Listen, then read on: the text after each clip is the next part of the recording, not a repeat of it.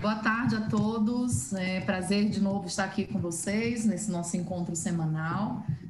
Gostaria de, antes de começar o nosso seminário, lembrá-los de, por favor, subscrever o canal, deixar o seu like, que tudo isso nos ajuda a subsistir aqui no YouTube. Tá? Hoje a gente vai ter o prazer de ter um convidado muito especial, diretamente de Berkeley, da Universidade de Berkeley, na Califórnia, e eu espero que vocês aproveitem. A gente vai ter um tema novo na nossa disciplina, e eu vou passar imediatamente para o professor Krieger, coordenador do programa de pós-graduação em Biologia Molecular e professor do nosso departamento de Biologia Celular, para apresentar o nosso convidado, Dr. Keren. Krieger. Hello. Okay, I'll share my screen again and jump right into it. Krieger, seu microfone está desligado. Okay, can you hear me? Okay, so just a minute, just to Krieger make the introduction, okay? So it's my great pleasure to introduce Dr. Keren, that currently works at the Department of Civil and Environmental Engineer at the University of California, Berkeley. So Dr. Ray does research in microbiology, biogeochemistry, and using metagenomic tools as a means to understand several metabolic processes in microbial communities. Dr. Keren has more than 70 high-impact publications on the field of microbial ecology.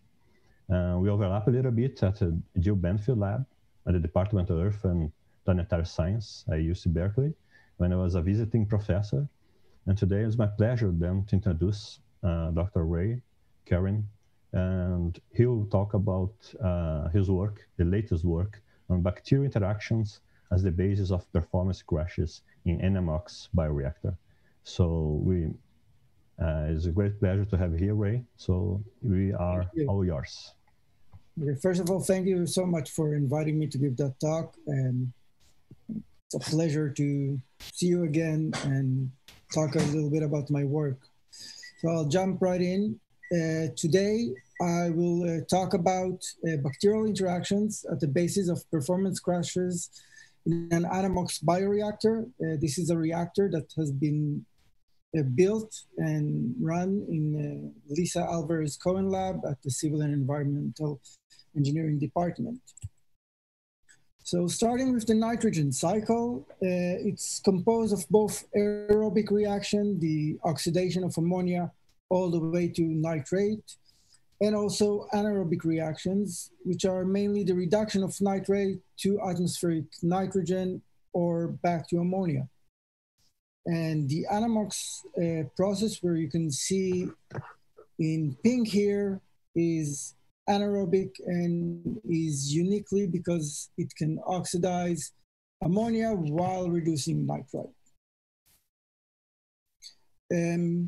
The bacteria itself is also quite unique. So bacteria that are capable of anammox were first discovered in a wastewater treatment plant in the mid-90s in the Netherlands. All anammox bacteria so far have been only discovered in the phylum Planktomyces.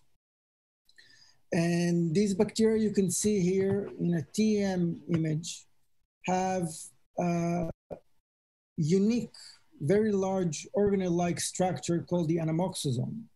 And that's where the actual reactions take place. And anammox bacteria can contribute as much as a third of nitrogen gas formation, both in marine and terrestrial environments alike. As I said, it was first discovered in wastewater treatment plants, and it's also commercially used to treat municipal wastewater. In the United States alone, there are over 100 operating anammox reactors in wastewater treatment facilities. And basically, it's a downstream step. So the first steps are removing solids. And once the solids are removed, the main contaminant that is left is ammonium. And there are two main ways that are used in industry to remove ammonium. The first one is the most common process, which is nitrification followed by denitrification. This is done both for mainstream municipal waste and sites and municipal waste. The first stage here requires a lot of mixing and aeration. So it's an aerobic step. So oxidizing ammonia to nitrate. And bacteria that do that need air, they need carbon. So there's a lot of input that goes on into the system. And also during the denitrification part, one of the issues is that there are greenhouse gases that are emitted, mostly nitrous oxide and carbon dioxide. Now, the anammox process, or more correctly, partial nitration anammox, is only used for ammonia-rich or nitrogen-rich side stream treatment. The cons of using an anammox treatment is that it requires up to 60% less energy, and it reduces the biomass weight by up to 90%. And there's also almost no gas greenhouse emission because the anammox both fixes CO2 and it creates nitrogen gas and does not go through all of the intermediates that happens in denitrification. Sorry, move back. Now, one issue with anammox is that it's not very stable. Sorry, I just want to make sure that it doesn't move again. Yes, so the anammox process is not stable. These bacteria are slow growing and they can be inhibited by high nitrite, for instance. And once a reactor crashes, it may take up to 6 months to restart it. So there's a lot of problems here. So it's not yet robust enough industry to treat all of the wastewater. But there is a lot of progress. One of the largest developments is the advancements in sequencing and bioinformatics, which I work with. And that enables us to study the anammox bacterium within its community. Another thing that, another issue for industry is that there is no anammox isolate. So all of these bacteria live with a community, so it makes research and development much harder. So you cannot optimize a strain if you cannot grow the bacteria in pure culture. So here comes basically bioinformatics to give us an opportunity to still study this bacteria. Okay, so I'm going to talk about our lab-based reactor. Here you can see on the top left, this is our reactor. These are actually 3 reactors that we have running. On the top right, you can see a schematic of how it was constructed. There's media inflow, that's the reactor with the anammox, and gas inflow, and so forth. And here on the bottom left, sorry that it keeps moving in all sorts of weird directions. On the bottom left, you can see how the community looks like. So it's red and granular.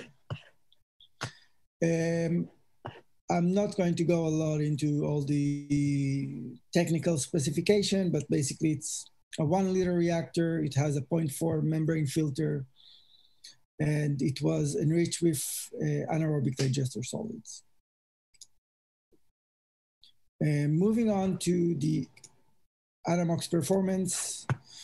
Here you can see in the graph, the x-axis are days of running the reactor.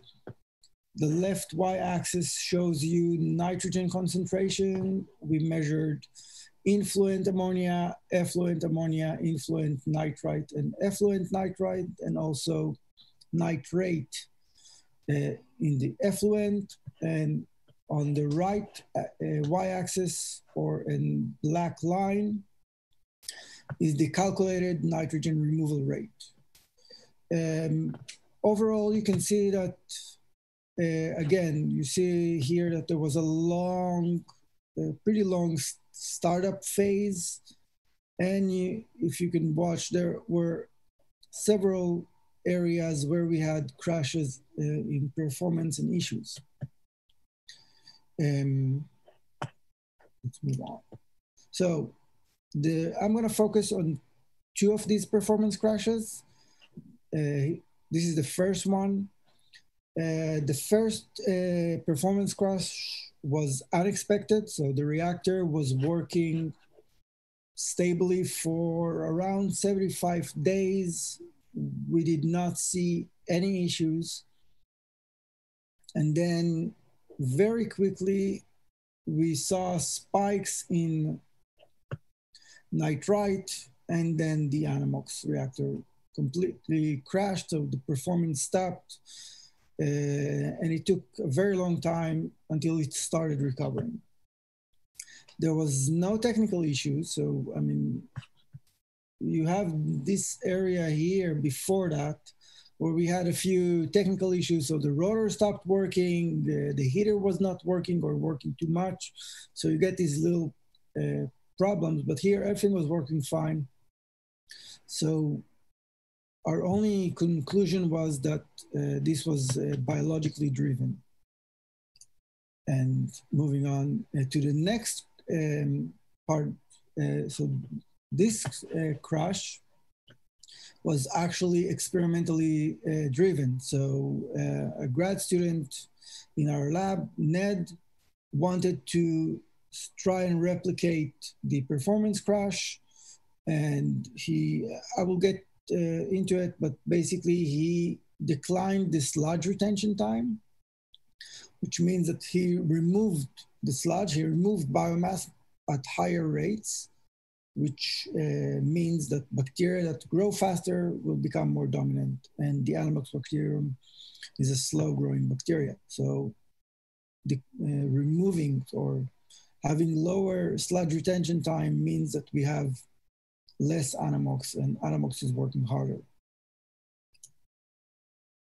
And moving on to the methods, how I did my work. This is a bit of a complicated and long slide, and I'll try to go through it as clearly as I can.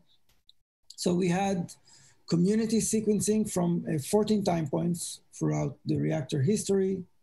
What we did from each time point, we sampled the community DNA. We did assembly, we binned genomes, so we picked out the DNA that belongs to each genome using methods that some of you may have heard from Professor Kruger. He did that work with Jill's lab. And after we had the genomes from each time point, we did something that is called dereplication. Basically, we took all of the genomes and we compared their average nucleotide identity. That's the most robust way to figure out if two genomes belong to the same bacterial species.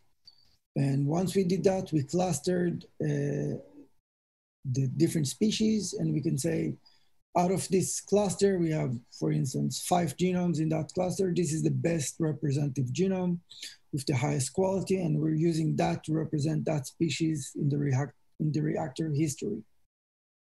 And that's how that was the start of the work. So basically setting up what's the community and what are the representative, species within the community. And from there, we could move on. And for binning, we did both manual binning, we did some automated binning, so using some programs that tell you how the DNA splits up. And from everything together, we chose the best genome possible. Okay, sorry, 1 second.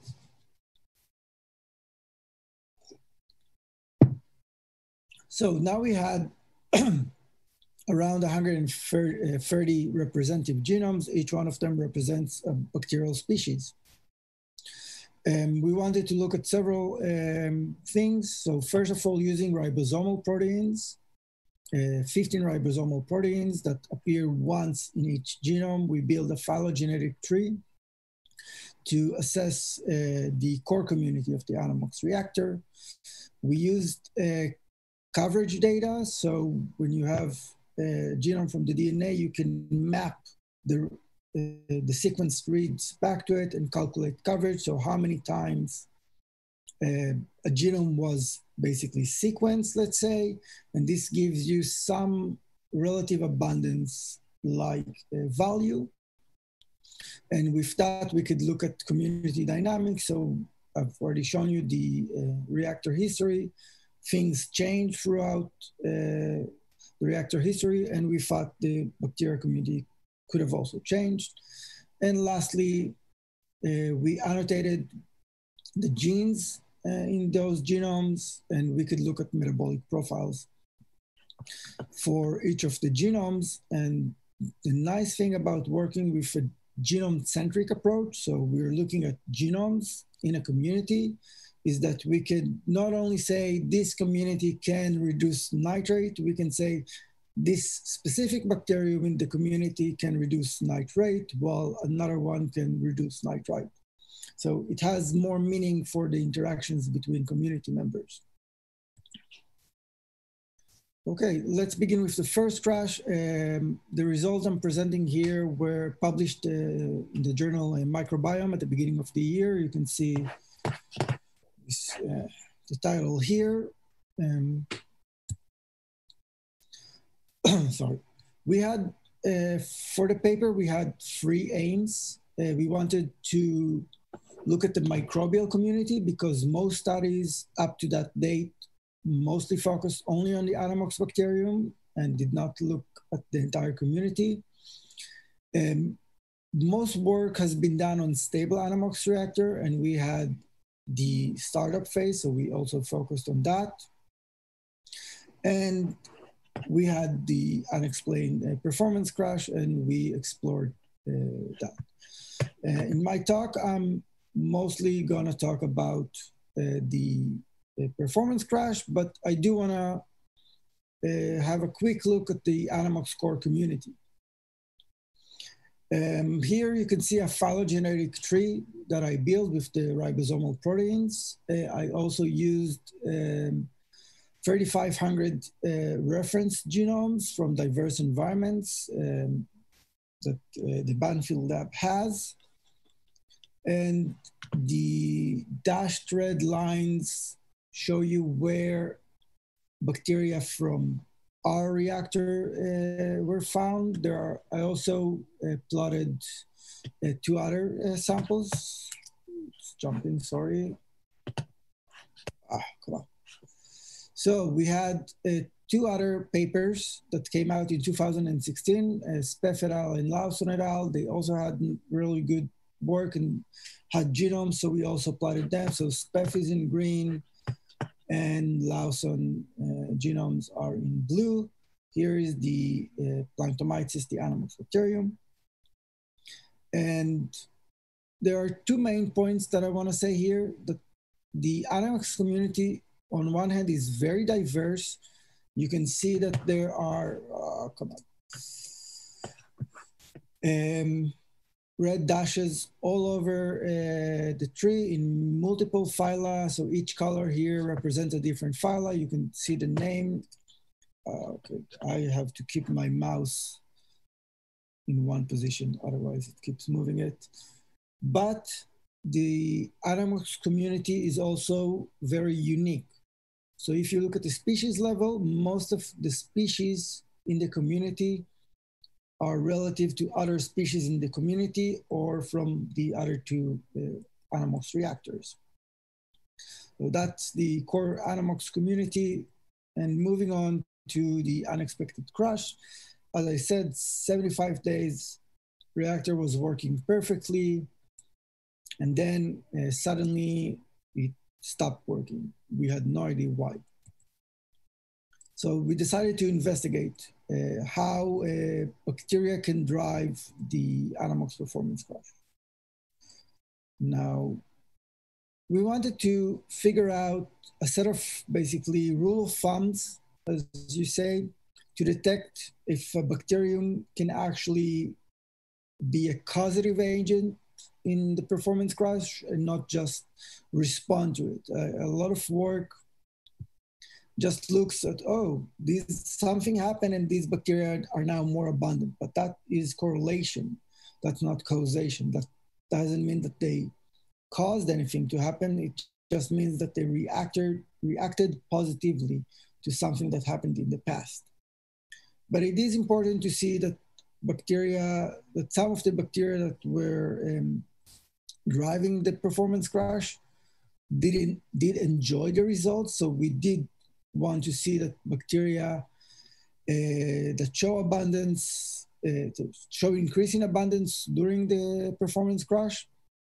But we also want to see that these bacteria also show an increase in their replication rate before the crash. I would go into a bit of an in-depth explanation about that.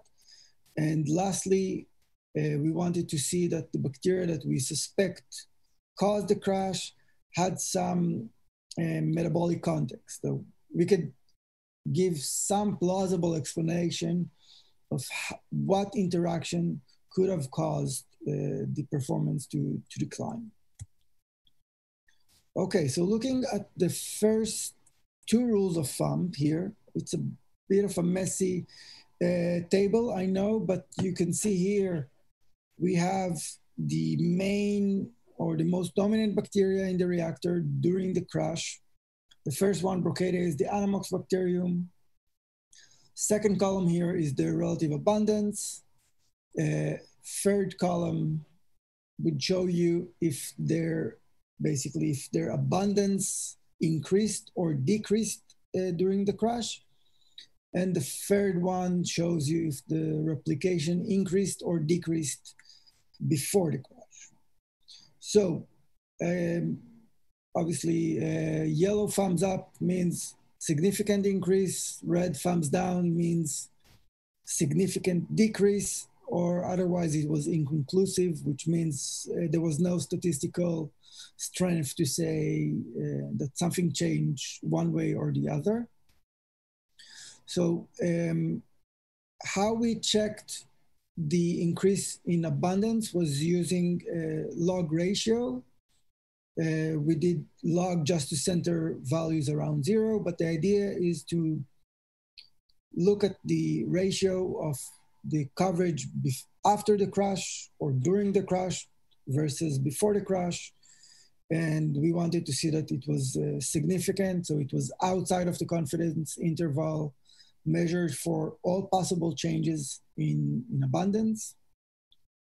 And now I will explain a little bit about replication. So we do the replication calculation based on an interesting phenomenon. So when a bacteria starts replicating, it starts from the origin of replication, and it starts a fork. So it starts replicating and it goes in both sides towards the terminus of replication, which means that during the middle of replication, for instance, the areas that are closer to the origin of replication would have more DNA in them. And in bioinformatics, in metagenome studies, that means that the coverage near the origin of replication would be higher than the coverage near the terminus of replication. And by calculating the difference between coverage at the origin of replication and at the terminus of replication, we can see basically how much replication is occurring.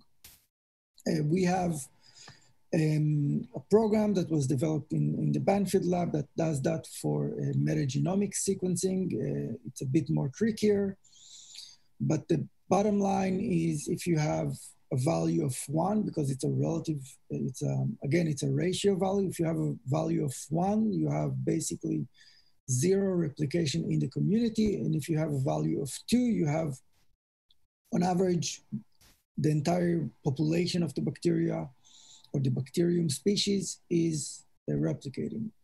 What we found for very interesting for Brocadia, for the anammox bacterium, that just prior to the crash, we were very lucky to have a sampling point that was 7 days before the performance crash occurred.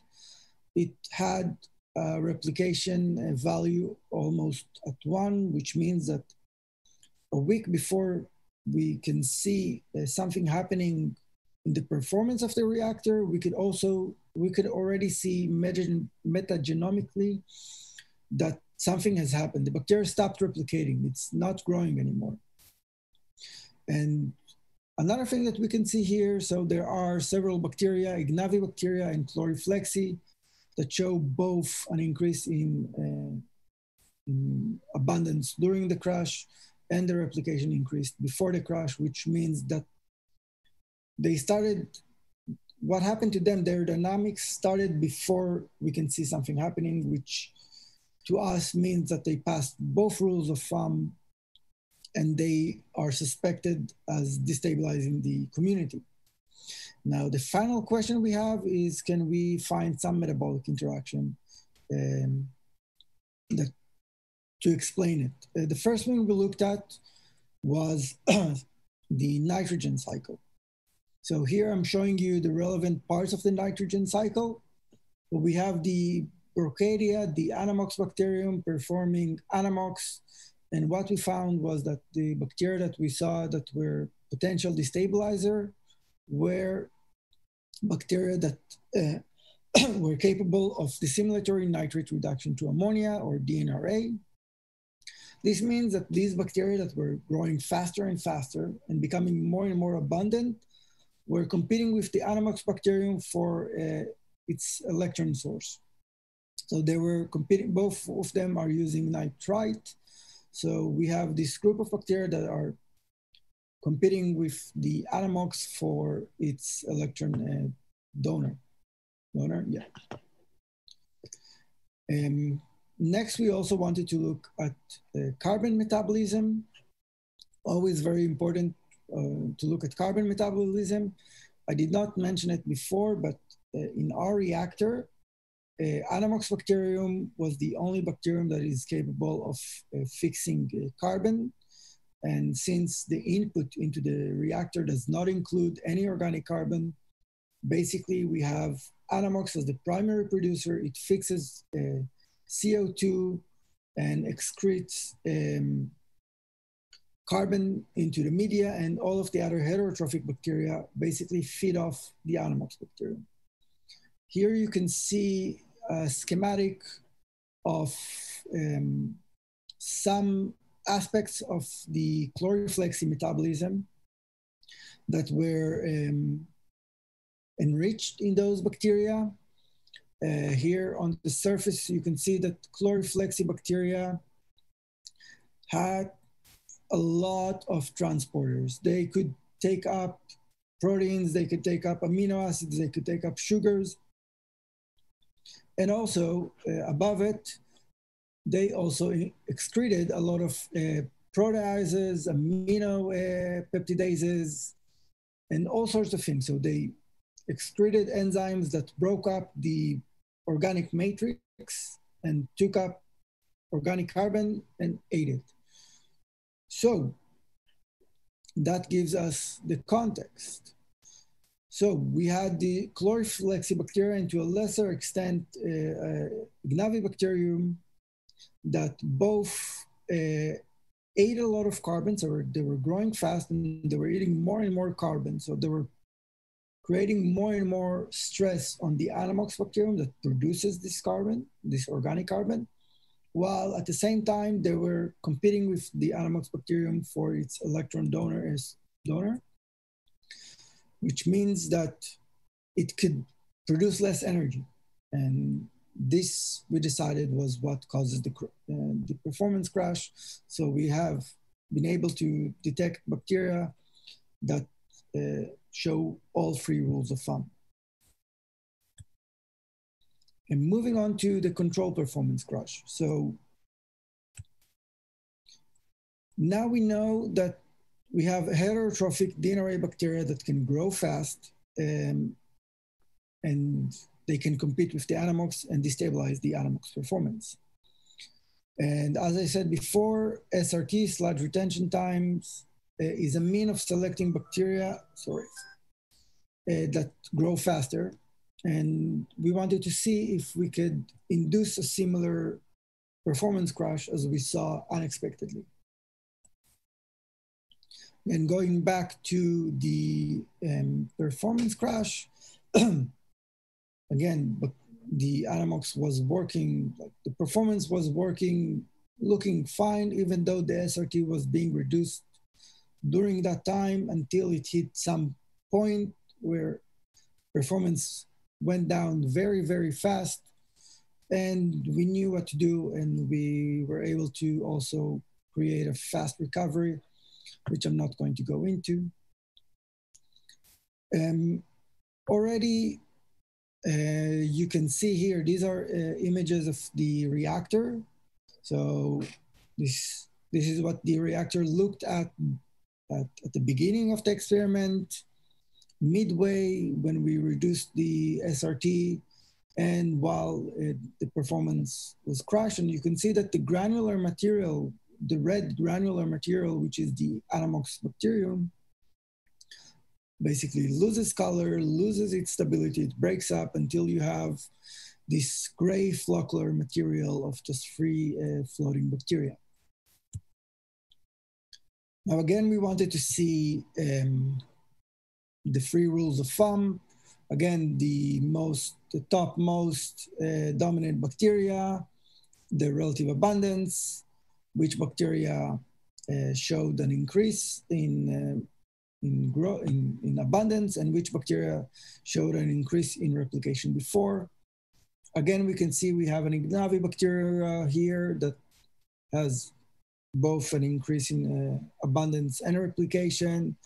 Here we have another Chloriflexi, and we also had an alpha proteobacteria, but I can already tell you that this bacterium is just a hanger-on. It was always abundant, and it couldn't have done anything to cause the crash. Another nice thing that we had during the experiment is that we had a metatranscriptomic sequencing, which means that we could look at gene expression and not just the genes themselves. And here, you can see a graph of nitrate reductase expression levels during the crash. So this is the beginning of the experiment. This area is the middle of the crash. And you can see how nitrate reductase expression for the anammox bacteria, the DNRA bacteria, and bacteria capable of denitrification, how much they expressed. And again, similar to the first performance crash, DNRA bacteria became very dominant. The metabolism was very dominant during the crash, and the anammox declined during the crash. And here you can see that it was already recovering towards the end. This is a very, it's a bit hard to see, but this is a heat map of extracellular enzymes. And on the top, you have bacteria that are DNRA bacteria, and the green rows are the anammox bacteria.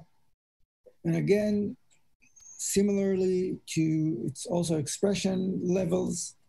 And again, you can see in a similar manner to the first crash, these DNRA bacteria increase the expression of these extracellular enzymes that basically break up the outside carbon, and anammox bacteria has a decrease in its overall production and overall metabolism. So once again, we could find several bacteria that we could say were detrimental to the anammox reactor and destabilized the anammox reactor and caused the crash. They increased in their abundance and replication. We could again show that DNRA is the dominant pathway, and they're also basically using up more of the extracellular carbon.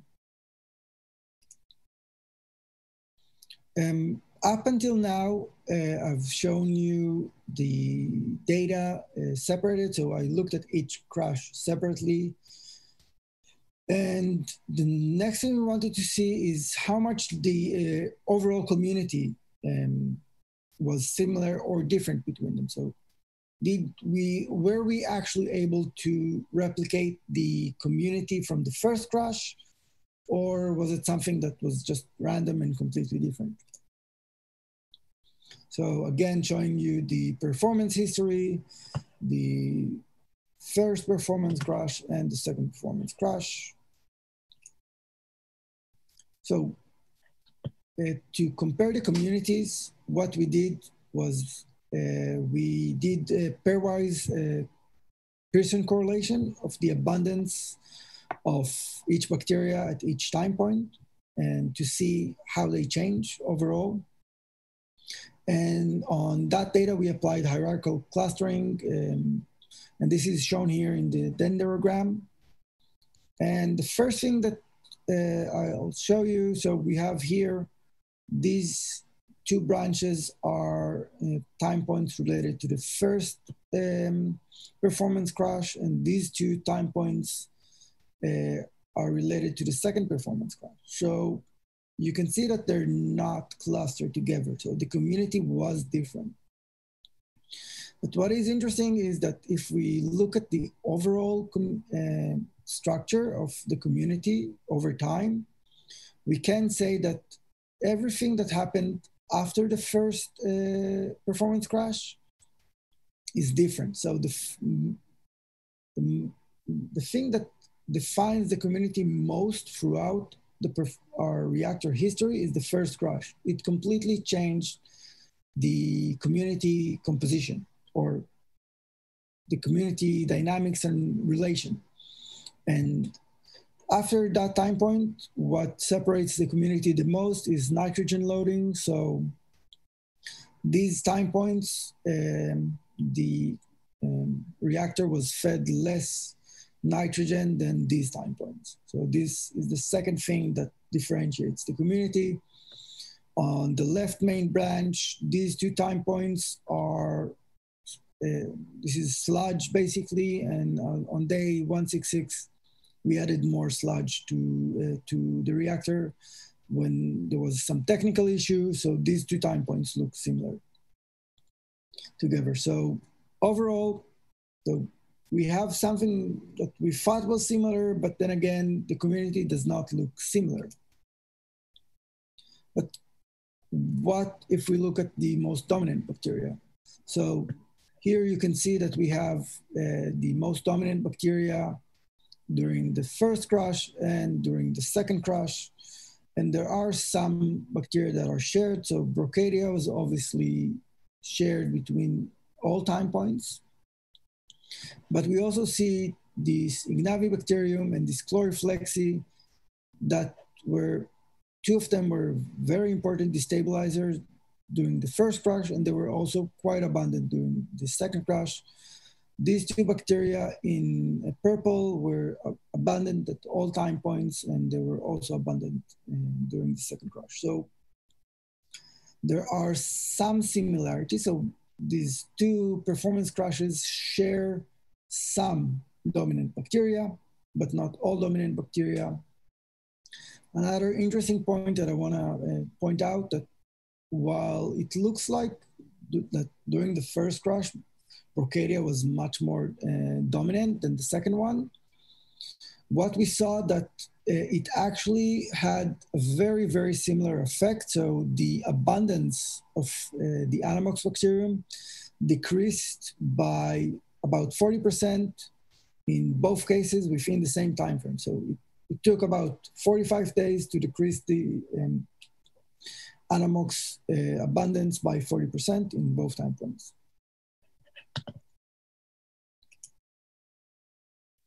And I'm coming to the conclusions. So the anammox community, when it's performing performing as it is expected to perform is maintaining this equilibrium between anammox bacterium, which is the main producer, primary producer, and the rest of its heterotrophic community. Now, when we have problems, that means that this equilibrium is challenged. So, but other community members can compete with anammox for nitrogen source, and at the same time, they consume more and more carbon, which is produced by the anammox bacterium. So we have this dual perturbation. We have competition of sources and depletion of organic carbon, and this is found at the basis of both performance crashes.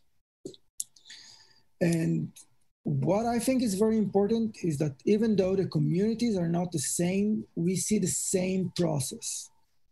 And that is a stronger point to make. So it doesn't matter what specific community you have in the anammox reactor.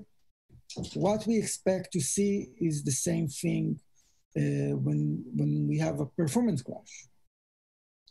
So that means that the interactions and the functional guilds in the community are much more important than the specific identity of the bacterium, although in both cases, we do know that it's the same group. So it's Chloriflexi and Ignavibacterium that cause these performance crashes, but it can be slightly different species of them.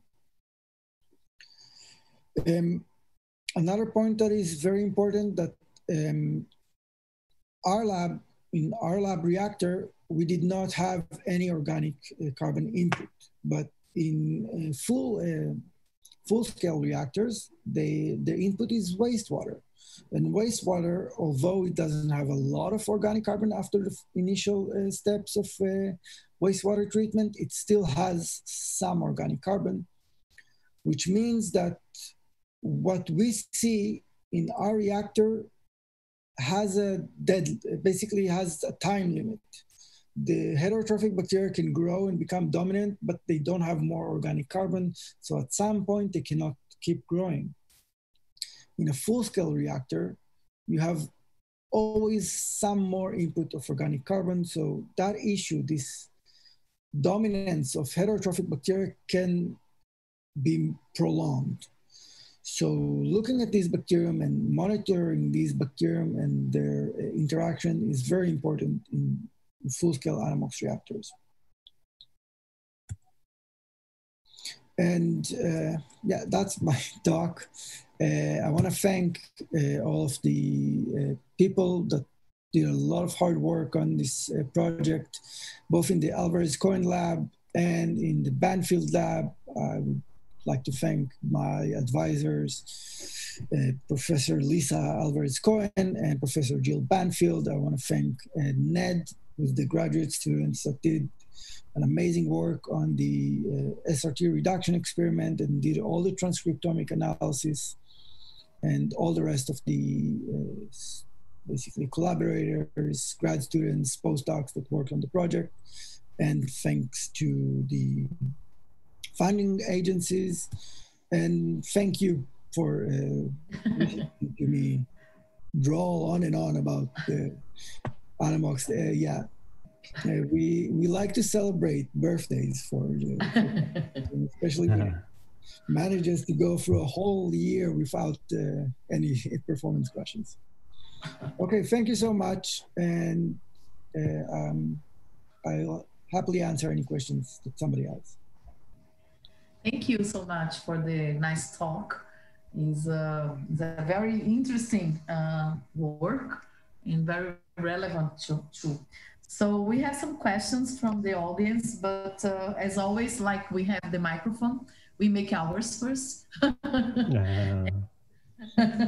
And I have some questions because I'm not of the area, of course. You can see immunology guy. Yeah. I was wondering if is it possible in this sample that you make community, meu áudio, ok, aqui, é porque eu tô com I have a microphone that's not my usual one. Okay. Nobody is my usual one. So I was wondering if is it possible to see relative abundance among species in this sample you do, like we do in transcriptome, finding some tags for species. Is that what you do? And you count hits? Is that what you do? Is the same process? It's a similar process. So we sample all of the DNA of all of the bacteria.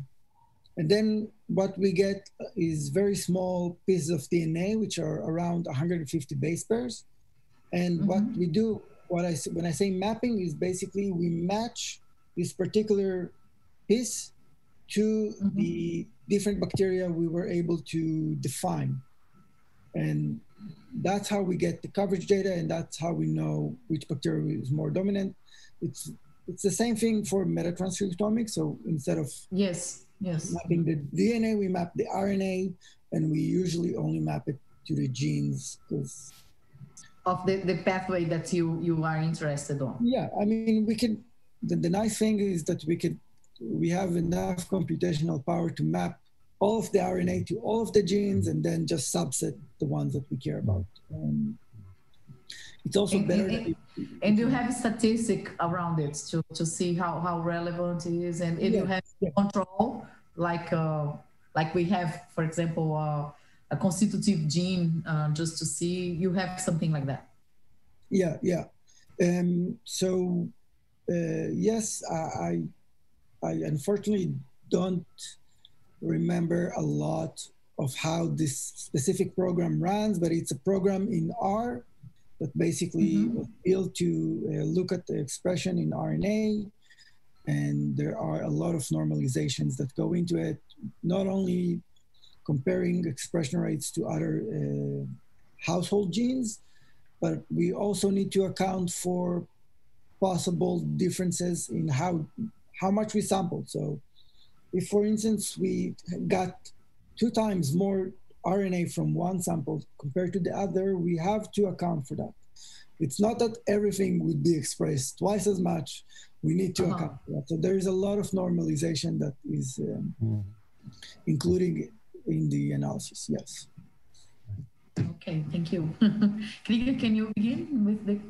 Yes. Ray, you have several questions. I will make a few of those just to guide the discussion. And then we'll usually let the students do first. But as Andrea said, you have the microphone, so have the yield here. So I will make couple of questions just to guide the discussion. And then we move on to the students, okay?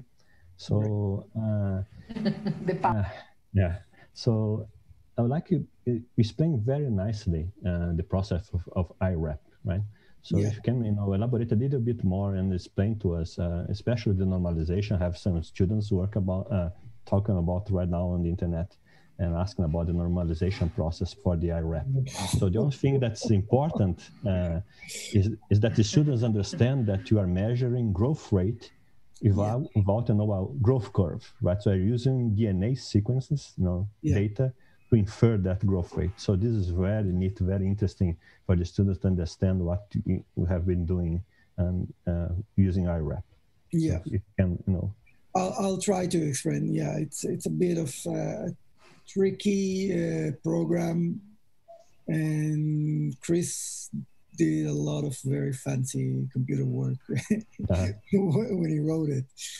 But basically, as I was saying, when we have a single species, when we have an isolate and we sequence the entire genome, we can just say, look, I identified the origin of replication and I identified the terminus of replication.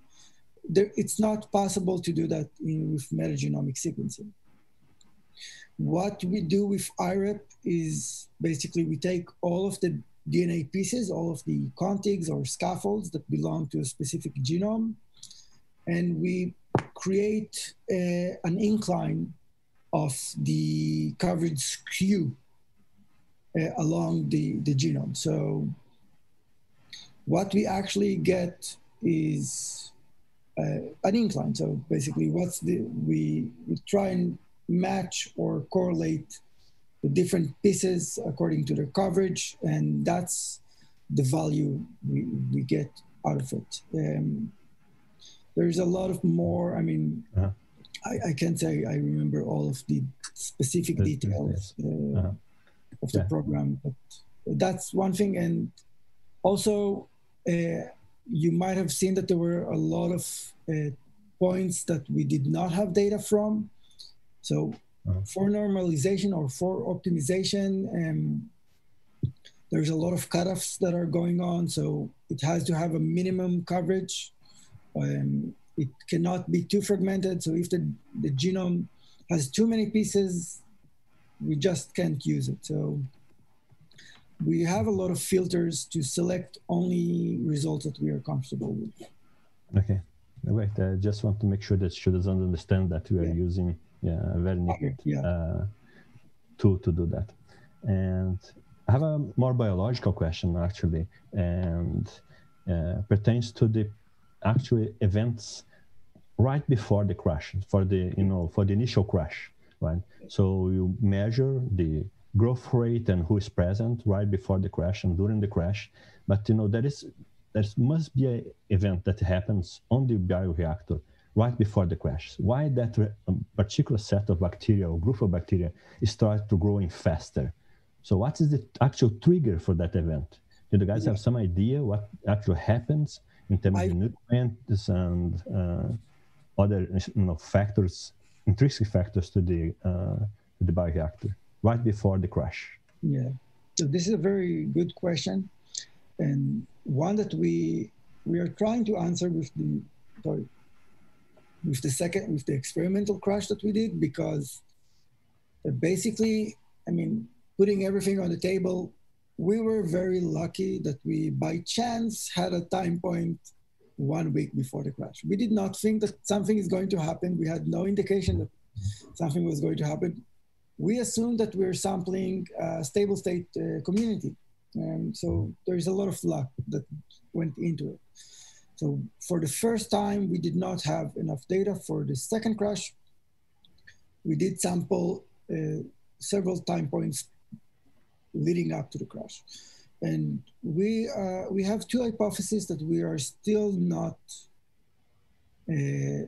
decided upon. So basically, we are trying to figure out if we have a gradual change or that we have like a frame shift, something fast, something happened to it.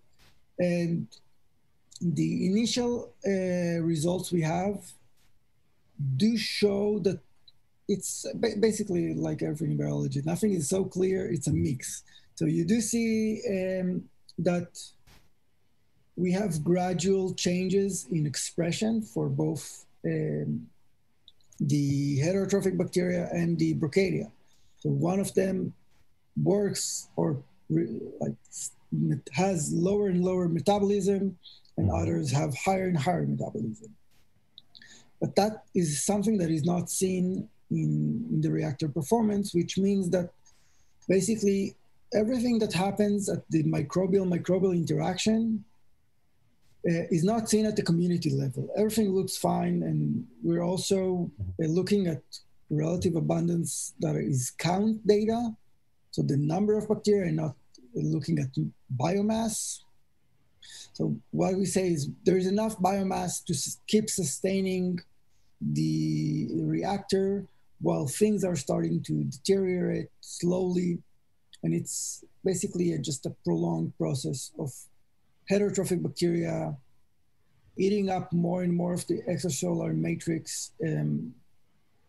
I think that is one thing that it did not go into, because the anammox create these really beautiful granules. And I guess that when it's broken up, that means that their functionality is... You can increase the carbon. Yeah, if you think about from marine systems, you have the marine snow and there's anammox there. So the outer surface is aerobic bacteria that have one function, and the core is the anammox bacteria that have a different function. So the physical structure has functional meaning, and when that is disrupted, that leads to this chain event. Interesting. Okay. I have questions from students, if I may, Andrea. I can read it. Yes. Yeah. So yes. The first one is, two of them pertains to the same trade of what you are doing right now. So one is technical, and a student is basically asking about your sampling process, right? So how you decide how many samples for how long in each period of time you're taking the samples. So basically, this is the question. During the sampling process that you guys perform. Yes, if you have decided it before you see the crash, for the unexpected crash, you have a time point like every 2 days or every week or every, a period of predefined period of time. And so what happened leading up to the first unexpected crash, we did not have a very clear timeline. And the idea was to study anammox startup. So, I mean, what I did not focus on, it started out as time 0, then 80 days, then 160 days, and so forth. But then things happen and you start reacting to that. Mm-hmm. And that was when we had more chaotic sampling theme. Mm-hmm. But for the experiment, for instance, we did decide we're going to increase nitrogen loading. We're going to sample at these time points, and we're going to sample every 2 weeks until we see something happen. Obviously, when we see something happen, we might increase our sampling because we want to get more time points because things are moving on. There's more dynamics, so we need more time points. Mm-hmm. And also, I mean, there's also funding going into it. We knew that we had 12 time points that we can sample that is going to be at the JGI, so we decided that's the amount we can do. You understand that. But we supplemented that with a lot of, so I did not show that, but we also have 16S surveys. So sampled much more regularly, only the 16S. So we matched that. It's a bit hard, and I discussed that in the paper, but if you are able to match the 16S to the genomes nicely, then you could keep following that. It does show similar trends. I have a next one from the student. She's asking, and I'm going to read it. Did you assess the influence of factors such as pH, concentration of nutrients, and the different forms of reactive nitrogen in the system that could have influenced the anammox assemblage and turnover? Yeah, a very good question. So we tracked, as you can see, we did not look at all the nitrogen species, unfortunately. Looking back at the analysis, if we could have looked at mostly the intermediate species that we see in denitrification, that would have been very important, because before we had the transcriptomic data, basically we were considering 2 scenarios. So either DNRA, which reduces nitrite directly to ammonia, or just nitrite reduction. So the first step of denitrification, because these 2 metabolic paths can create very similar results biochemically. So if you're looking at ammonia, it can increase if a bacteria produces ammonia, and it could also increase because less bacteria are using the ammonia. So it's the same ammonia going in that's coming out, or it's more ammonia being produced. And since we did not measure the nitrous oxide, which is volatile, at the beginning it was very hard to say. And for the first paper, what we figured out that it was more energetically favorable to reduce nitrite directly to ammonia, and that's what that's how we decided which path was It was better. We monitored pH, we monitored biomass. Did you saw any differences in pH? Sorry? During the pH during the crashes, did you see any difference? No. No. There wasn't anything major like that. What we did do is we did tweak some of the vitamins and the trace minerals based on literature. So I think we increased copper, something like that, during the first crash. If you look at the performance, it looks like that is something that was very important. But if you look at the metagenomic data, we saw that things were starting to improve as we were changing the trace elements, things were already starting to improve. So it probably helped, but we didn't see anything on that end that was highly significant. I can read the next one, if I may. There's another student. Is it possible to indicate groups within the bioreactor microbial community that are codependent or co-occur in a cooperative relationship? Yes. One of the things that I looked at with the community is what is called metabolic interdependencies. It's based basically on auxotrophy. So if a certain bacterium in the community cannot produce, for instance, vitamin B12, and another bacterium can produce vitamin B12, our assumption is that bacterium A needs to get its vitamin B12 from bacterium B.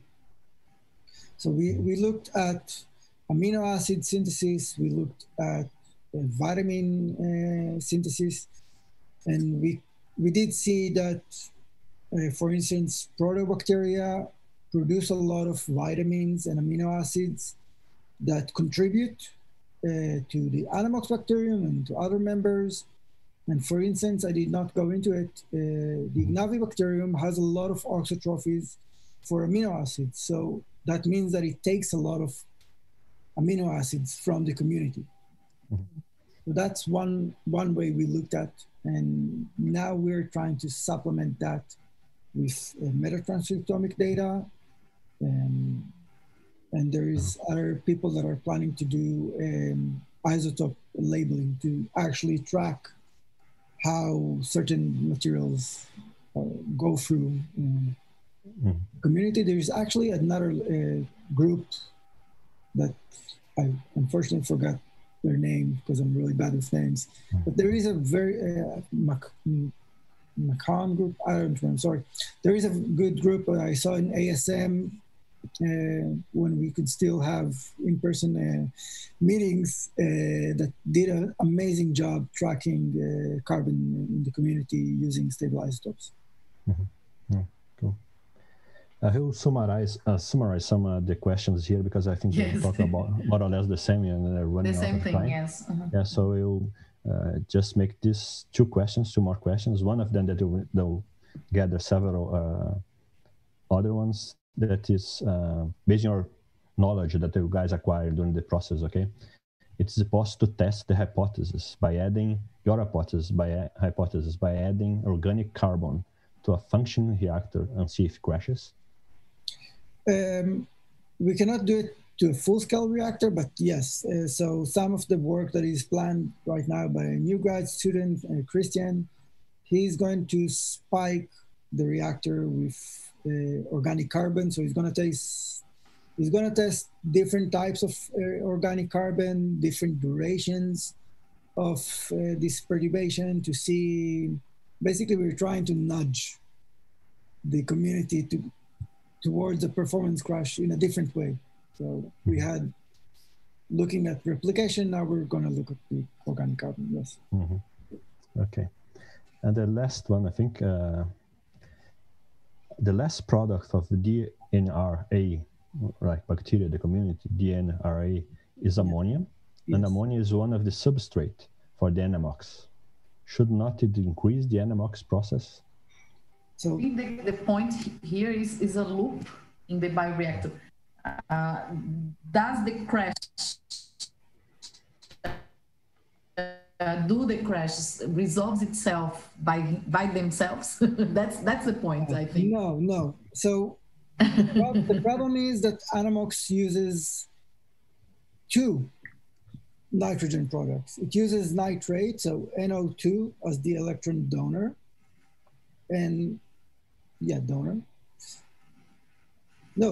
electron acceptor, and ammonia as the electron donor. Okay. Right, so it needs both of them. What the DNA does, it reduces the nitrite, so it removes NO2 from this equation. So you don't have the acceptor. Yeah, and they need, the ratio is around 1.2 ammonia to 1 nitrite, and if we reduce it to 0.5, then there's a limit to what it can do. Yeah. So you have an increase of amount of ammonia, and it will not be used in the metabolism at all. What will happen is it would need to go through nitrification, so through an aerobic process back to nitrite, which is impossible in an anammox reactor because anammox reactor is anaerobic. Okay. So Ray, my final question then to conclude. Can you have, you guys have an advice for people working with full-scale reactor, so to avoid crashes? Do you have any idea how they can, look for before the crashes? So returning to my first question about what actually triggers the process of the crash. Yes. So we were discussing it in the lab. There is the idealistic answers, which is track these groups of bacteria, so track chloriflexi, track DNA expression, but this is probably not something that can be done in full-scale reactors, or very hard to do. But looking at the integrity of the granules, for instance, is one thing that they do, because they do sample and they do have pretty fast ways to measure that. And another thing is spikes in nitrate. I did not go into it, but we do see small spikes in nitrate happening just before crashes. So monitoring all of the nitrogen species to detect early on changes in their composition might be one way to go. Okay, great. So we are right. We are out of time. So thank you so much again for the very nice talk, Ray. It was great to have you here. Thank you for having me. Yeah, thank you for accepting our invitation. And thank you very much. The students were very interested on that in the YouTube, and they make very congratulations to you. A lot of congratulations to you. Okay. Thank you. And if there are additional questions, I'll be happy to answer them. You can email me and I can pass them along. No problem. Yeah, I'll answer. No problem. Okay. Thank you very much. Again. Thank you so much. And see you in another opportunity. Yes, definitely. Yeah, when we can go out of the house again. Yes. Boa tarde a todos. Não sei se vocês entenderam, mas ele se prontificou a responder quaisquer outras perguntas por e-mail, tá? Nós temos um e-mail, é só entrar em contato e caso vocês ainda tenham algumas perguntas, a gente direciona para eles. Tá bom? Boa tarde a todos, até a próxima semana. Boa tarde.